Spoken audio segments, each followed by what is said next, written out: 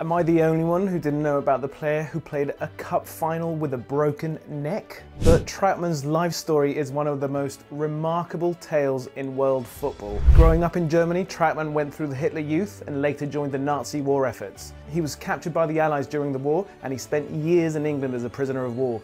It was at the detention camps that his goalkeeping skills caught everyone's eye.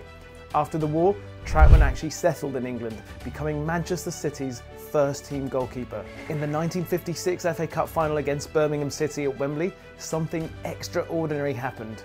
With just 15 minutes to play, a collision in the box left Trautmann motionless on the Wembley turf. Little did anyone know that he had broken 5 vertebrae in his neck. English treatment in the 1950s for broken necks was world class. It involved rubbing a wet sponge on the patient's face, and that actually allowed Trautmann to continue playing. And he actually made some crucial saves after that, becoming an FA Cup winner. In the footage of him picking up his winner's medal, you can actually see him holding his neck as if he'd just slept funnily the night before. That was really mental. Players were so much tougher back then. The reality actually was, and he only found out days later, that it was much more severe than a sore neck. Trautmann spent 5 months in a plaster from hip to head. He could have died or been left paralysed that day, but instead he played on, picked up a winner's medal and earned himself an honourable mention in this short video.